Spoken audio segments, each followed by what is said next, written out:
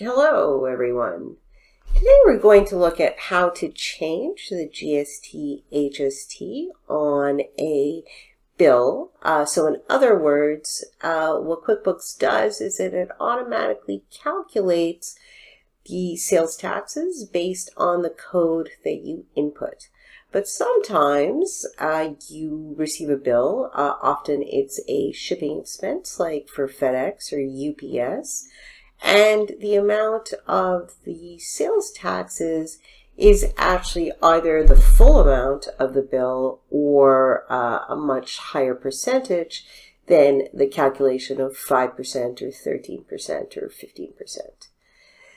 So the fix is actually quite simple, and I will show you how to do that.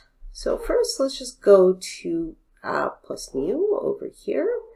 We'll click on bill, or you can enter it as an expense. And here you're going to choose your payee. Let's say our payee is Fedex. I'm going to add Fedex as a supplier. The payment account is, let's say, our Amex card, and we'll use today as the payment date. So let's say the bill is for entirely for GST and HST, and the amount on the bill is $225.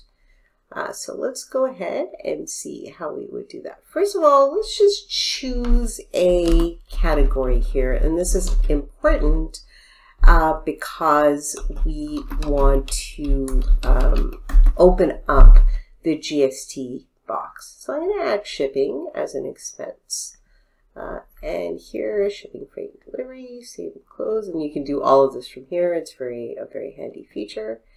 And in the amount column, I'm simply just going to put 1 cent.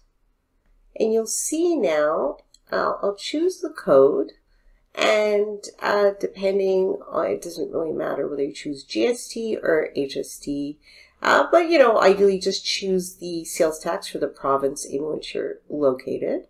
So I'm going to choose HST Ontario, and you'll see it calculates the amount here at $0 because 13% of 1 cent is $0. But this is an editable box, which means I can enter an amount here. So I'm going to enter $225. My bill becomes $225.01.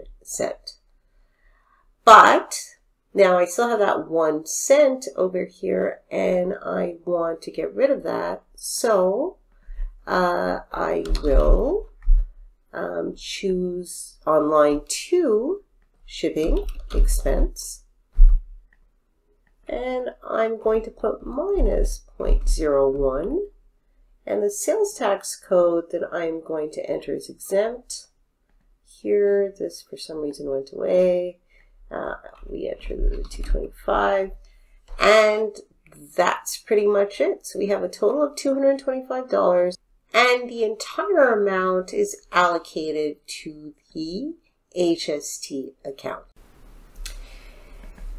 The second type of transaction is where you might actually have some shipping expense or duty, but again, it is only a small portion of the bill and you still want to edit this amount.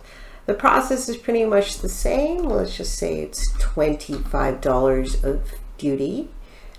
This line we can probably get rid of.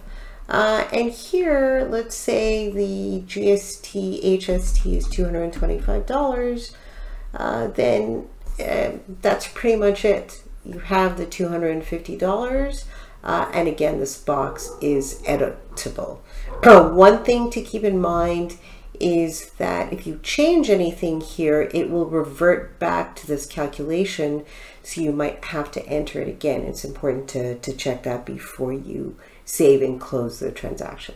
So that concludes this very short tutorial. I hope it was useful. Please like and subscribe, and if you have any questions, don't hesitate to leave them in the comment section. Have a great day.